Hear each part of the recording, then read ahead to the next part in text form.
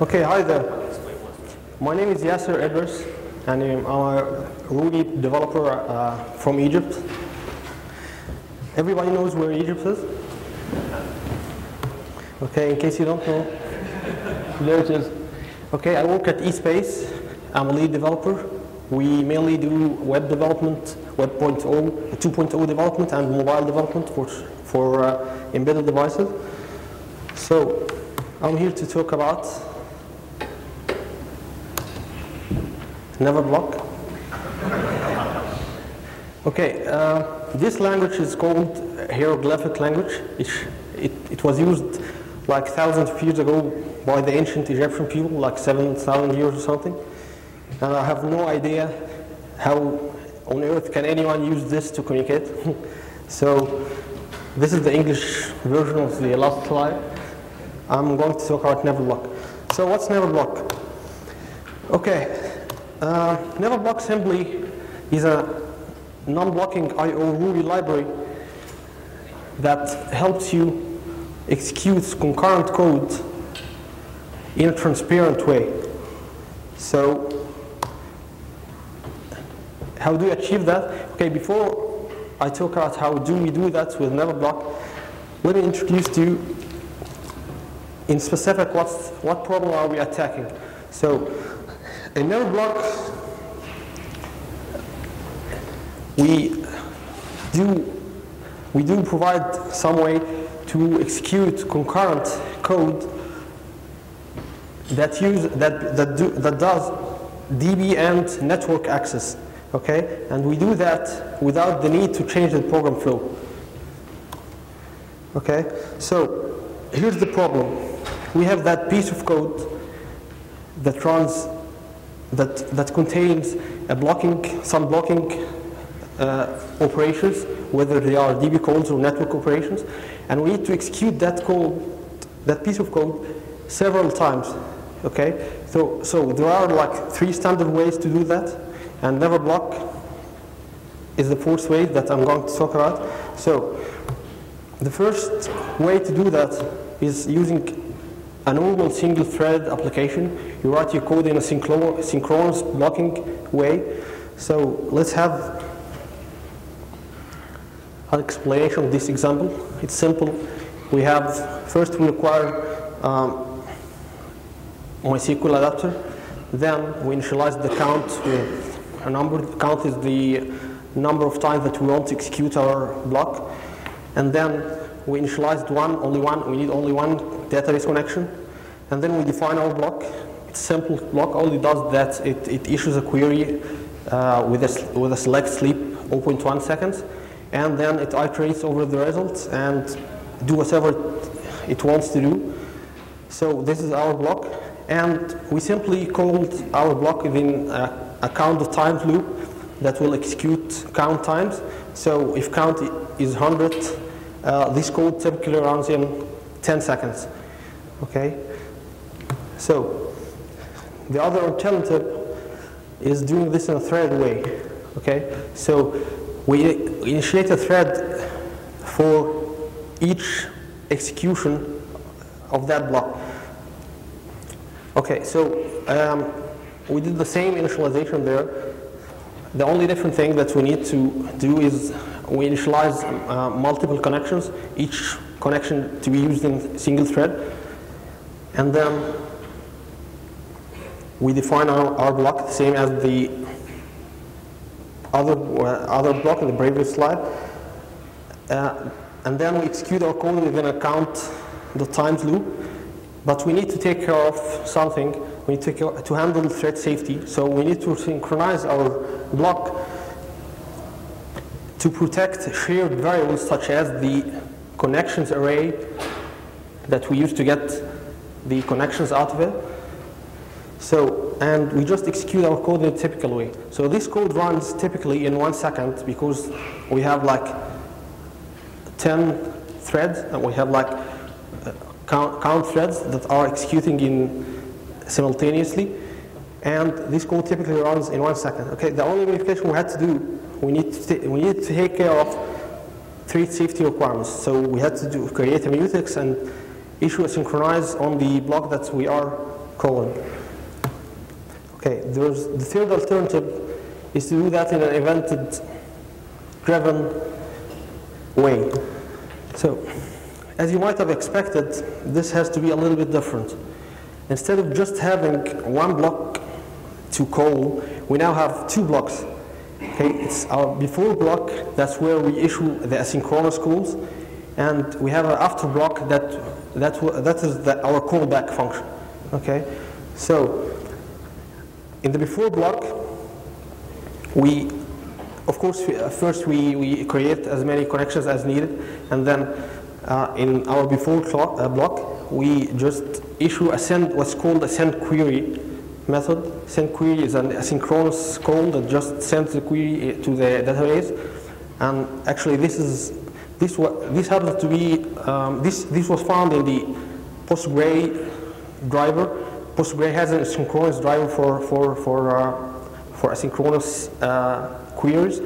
MySQL, the typical standard MySQL driver, did not have one, so we did initiate an initiative to write a MySQL driver that supports asynchronous calls, and thanks to other contributors that has done a lot of efforts till we had what we call the MySQL Plus adapter. So anyway, now in the event model, we issue a send query, okay, and then we have to keep a reference with our I/O objects that will be waiting for later, okay, and then we have to keep references as well with our connections that we will be listening at, and we'll get notified that we have data available to read. Then this is our after block, or the callback function. Okay, the after block, what it does mainly is it gets the connection that has available data already and started processing, getting calling get results on the connection, and starts processing the results as we did in the previous example. So to be able to execute that, we have to count the times on the before block. So we call the asynchronous code count times, and then we must have some kind of an event cycling thing. So we need to either register with something like the event machine, or we just have to do an infinite loop and a select call. Okay, if you're not familiar with select call, select method takes 4 parameters. First parameter is a readable array of I/O objects. Second parameter, readable array, a writable array for I/O objects. Third parameter is an array of errors, array of I/O objects that you should be waiting for, expecting errors. And fourth parameter is a timeout.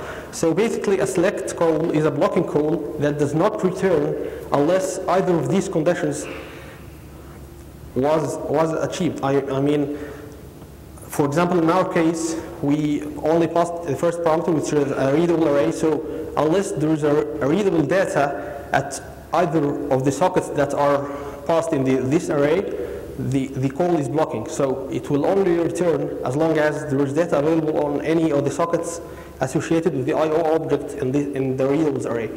So anyway, when this select call, whenever data array is ready to read, we get out the I/O object and issues an after call block. That's our callback, and then in the after call block that gets executed, extracts the connection and then calls get result and start to process the rest of our code logic. So this code typically runs in 1 second.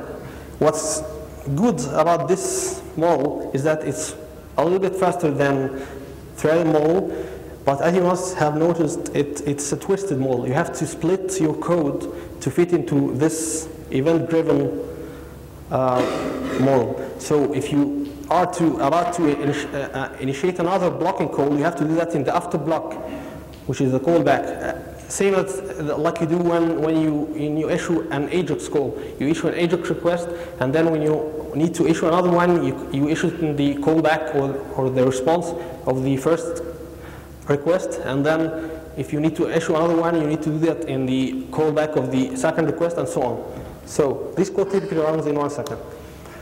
Okay, here's how things are done with the NeverBlock thing. Typically, we initialize what we call our fiber pool. We will come to fibers shortly. Second, we don't create a bunch of connections as we did in the evented and the threaded model. We have our own connection pooling mechanism, so we just get what we call a pooled database connection. So that's the C variable is a connection, just one single connection that we get from our database pool connection pool, and then we define our block in a very normal way, that exactly as we did in the very first example, in a normal way. Okay, so we didn't have to split anything, just issue our query and then get the results, and then we count the times. We run the call, we execute the block, our block using the call method in a count the times array, only with a little change. Okay, we run that inside what's called a spawn method. That's what the spawn method does. It executes the block within the context of a single fiber. We'll come to fiber shortly, and all this bunch of block is executed within an event machine. So if event machine will run, count the times, and then fiber pool would spawn a single fiber that executes this very method. So typically this program runs in almost 1 second as well. Okay, only that you don't need to split your code. You write it in a very straightforward way, like as you did in the threading, and also you didn't manage to get to do any thread safety handling issues. No mutexes, no nothing. So before we get how in details we were able to achieve that, I'll just summarize the pros and cons of the evented versus the threaded model. Okay, as you might have noticed, evented model, I'm talking about Ruby, evented model versus threaded model in Ruby. Okay, so event model in Ruby is faster, more scalable. We have no thread safety requirements, but the only issue is it has a twisted development model, which means that you have to adjust your code to fit into this event-driven model, okay?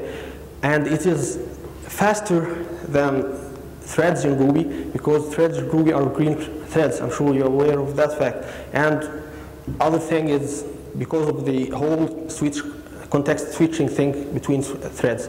So, and it's more scalable because it consumes much less resources than threads do. Of course, threading is the other way around. It's slower, less scalable, and it has thread safety requirement. The only thing is it has a direct development model.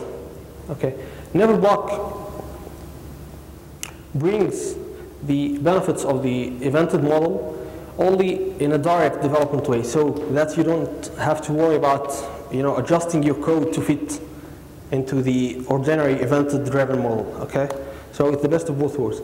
So you have a fast code that is run concurrently and it's scalable. You have no thread safety requirements, and you just write your code in its normal flow. Okay, so how was that possible? It's possible due to fibers. Okay, so fibers. What are fibers? Fibers are just methods. They are coroutines. Okay, that you are able to use just as you are able to use threads, but you are able to resume and to pause fibers on demand. That's the core difference between threads and fibers. In a fiber, it's your duty or your responsibility to do this context switching between one fiber and the other. Okay, so when you can resume a fiber and you can yield back from the fiber and give context and give processing away from it. Okay, so this is an example of how fiber are used. First, this is a fiber block, what you call a fiber block. Okay, this only defines a fiber. It does not run anything. Okay, so this is the fiber block. We just a simple block, x equals x, then fiber yield x, x equals 6, fiber yield x, y equals 7. This is the definition of a fiber block. Okay, so the new thing is we need to know about is the yield keyword and the resume keyword. Okay, so let me just start by the resume keyword. After defining the block code, okay, on the very first call to our resume method, we enter into the very first entry point of the block of the fiber. Okay, so on the very first call to resume, execution is started to be at that step. Okay, so x equals 5. This is the step that's executed right away after the first resume call. Okay, then second, fiber.yield is executed. Fiber.yield actually does two things. First of all, it returns the value that is passed as a parameter, so it returns x, just a normal return. Second, it gives away control to the very next line after the last resume method was called. So after fiber.yield x was called, execution will happen to be at this step, at this line. Okay, so we now have the return value for the resume method is the very same return value of the yield method, which is the parameter x that was passed. So that's why it puts f.resume on the very first line, outputs 5. Okay, another call to resume would resume execution back on the very first line after the last yield that was called. So that would be x equals 6, and so on. On the last call to resume, in that case, that will bring us after the second yield here, and then the return value of the block is the return value of the resume function and not the parameter that was passed to the yield, because we have no yield method at the last statement. Okay, so the return value of the resume function is either the parameter that is passed within the yield method, or the return of the block of the fiber after it has finished executing. So the very last, the third resume statement is going to return 7. So puts f.resume, the third one is going to output 7.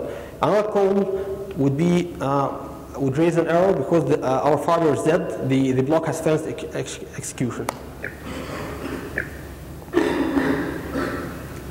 Okay. What's great about fibers is that they can do two-way communication. We saw in the last example that we use the value that's passed in the yield method as the return value of the resume call, but then we can use it the other way around. We can pass parameters to the resume method, okay, and that can be used within the fiber block. Okay, so the first value that's passed to the resume method can be used as the value of the block variable, which is x. So the very first call to resume 7 would enter the first line of the fiber block with a value of x equals to 7, and then fiber.yield 7 is executed. So that's why it puts f.resume 7 output 7, and the next step puts the f.resume 6. Okay, will happen to continue execution at the assignment of the y operation. So the next step after resume 6 is called is that we will enter back the fiber again, and y equals 6 statement is executed. Then the next statement that is executed is fiber.yield 7. Fiber.6 yield 6. Okay, that gives away control again back to the very next line after the last resume call. Okay, and that's why so what we did here is that we were able to pass parameter across the fiber block in and out. So we did pass a parameter, the resume method, which was used in the block parameter. Okay, and we were able also to use the return value of the resume method as being the parameter that's passed to the yield method. Okay, so another call to resume with the parameter of 5. Okay, would just happen to bring us back here to the assignment, the next statement, which is assignment of the z parameter to 6, which is the return value of this block. So sorry, to 5, which is the return value of this block. So z happens to equals 5, and then the next statement is a equals 2, which is the last statement of our block. So this is the return. This will be the return value of this resume call. So it outputs 2, and of course another call to the on resume raises a fiber error. So this way we were able to pass arguments back and forth between fiber context, inside a fiber context and outside the fiber context. So we were able to do what's called the context switching, and we do pass parameter back and forth between the inside the fiber and outside the fiber. So that's why we can do two-way communication using fibers. Okay. So what's great about fibers are that they require much less resources than threads do. Okay. So for example, on this very machine, I was not able to create above 800 threads per process, 8,000 threads per process, and that was in like 7 seconds. But I was able to create above 200,000 fibers, and that's the memory usage at the 8,000 number of 8,000 threads versus 1,000 fibers. It's like 4x or something. Okay, and of course that's what we mean by that fibers in Ruby are more scalable and more faster than threads. Okay, so what NeverBlock typically uses is a combination of fibers and what's called the event machine to achieve concurrency in a transparent way to the programmer, so that you don't have to worry about breaking your code to fit into the event model. Okay, so it's mainly an event-based development, but only we achieve that in a transparent way by using fibers, so that you don't have to split your code. You just write your code in a normal way. Okay. The only thing that NeverBlock requires is that whatever I/O access that you're going to do, whether it is a network access or a DB access, that you must have asynchronous calls supported within this library. For example, that's why we started supporting first. We were supporting PostgreSQL. We first wrote NeverBlock for PostgreSQL because it has an asynchronous driver for DB access. So that gives us the ability to issue asynchronous queries, and then after a lot of efforts of other people, and we work with other people to get MySQL Plus done. So now we support both MySQL and PostgreSQL. So NeverBlock currently works very well with MySQL and PostgreSQL servers to achieve concurrent DB access. Okay. Also, NeverBlock supports Ruby sockets, which means that libraries like NetHTTP you can run concurrent calls of network access using this library, okay, and in transparent way as well. And then for web applications, we used Thin server because Thin uses event-based model to dispatch its request to Rails. So we used a combination of Thin servers, and we made use of its event machine that ships with it. Only we did a little modification to the event machine to be able to attach our own connections to it and deattach it. So using a combination of Thin and and its built-in event machine, we were able to write web applications where requests are processed concurrently within a single thin server. So we have a single thin server that's able to process multiple concurrent requests at a time. Typically, what you need to do is you have to get like several instances of thin running to serve multiple requests. Okay, but that way, a single instance of a thin server can serve multiple requests in a concurrent way, thanks to the event machine that's shipped with a thin server. Okay. Also, as for Rails, NeverBlock supports active record, so that's cool. That really caused the Rails applications to run concurrently actually, no, you don't need to add any extra line of code. All you need to do is a couple of requires. Okay, so NeverBlock support Rails really out of the box. Let's have a visualized Rails example. Okay, this is a theme server with its event machine. Okay, we have our fiber pool that's injected in the theme server. Okay, and we did a little modification to how theme server dispatched its requests to Rails framework. So first, when request A arrives, the event machine tells the theme server that there is a request A that is to be processed. Okay, so instead of just processing the request in the normal way, we spawn out fiber of the fiber pool that's injected in the theme server, and we run that request in the context of a single fiber. Okay, and then each rectangle of those represents a single fiber that serves a single request. Okay, with those blue parts as being the non-blocking parts of the request, and the red parts being the blocking parts of the request.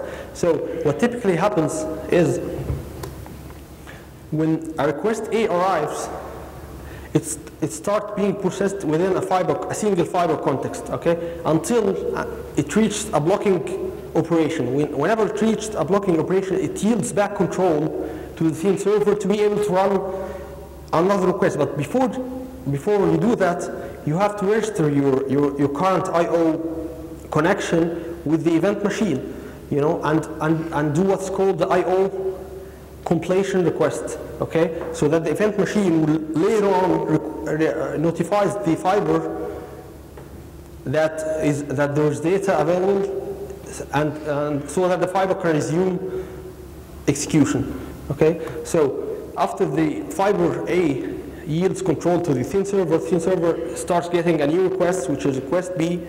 Okay, start processing the non-blocking part of the request, and then whenever it reaches a blocking part, again it registers with the event machine again and requires I/O completion notification for that very connection that is associated with this request, and then at that time the event machine fires a completion notification for the very first request A. So fiber A resumes execution at the very last point it left, and that way we utilized the CPU usage. The CPU usage was highly enhanced, and so on. That's the basic idea. Okay, so what modifications do you actually need to make to your Rails application? Just a bunch of few requires. Just you require your NeverBlock library, you require your NeverBlock support for Rails, and then you require NeverBlock support for your server, which is thin in that case. And then in the database.yml, you write that your adapter is NeverBlock PostgreSQL or NeverBlock MySQL instead of just writing the normal adapter. Okay, and there you go. That way, with a combination of a thin server and a Rails stack and NeverBlock libraries, you are able to serve multiple requests in a given single threaded applications. That means that within a single instance of a theme server, you can actually serve multiple requests. Some people might have wondered that if this is actually used in productions. Yes, it is. And it's used in, this is one of our products. It's called MeOwns. Actually, MeOwns, it's about some social networking where you have to share your ownings and stuff with other people and share interests with them. So before using NeverBlock, we were having like 16 instances of theme servers. Okay. After using NeverBlock, we almost have to run like 4 instances, and so we reached like 75% of memory saving. Okay. Here's a full feature list for NeverBlock. It's currently, what we currently support is we provide full support to MySQL and to Postgre, to Ruby sockets, to NetHTTP libraries, to Active Record, and it also has been tested and it's working with Rails 2.1 and of course with Thin. We do have problems with Mongrel server though. What we need to do later on is we might be able to provide better network support, and we have issues with Rails 2.2 because in Rails 2. Up to Rails 2.1, we have no such thing as connection pooling, database connection pooling. You only, whenever you need a connection, you create it. So typically, you use just one connection throughout your application. So we introduced the concept of connection pooling in our NeverBlock. So we do have our NeverBlock connection pool, and now Rails 2.2 ships with its own connection pool. So we just want to make sure that we really conforms with the behavior and the standard of the interface of the connection pool of Rails 2.2. Okay. We also, what we need to do is to support more backends other than the event machine, like for example Revactor, and other frameworks like MERB and Ramazi, I don't know how that is pronounced. We also need to support other ORM tools other than Active Record, like Data Mapper and SQL. And of course, all ideas are welcome. Thanks. Any questions?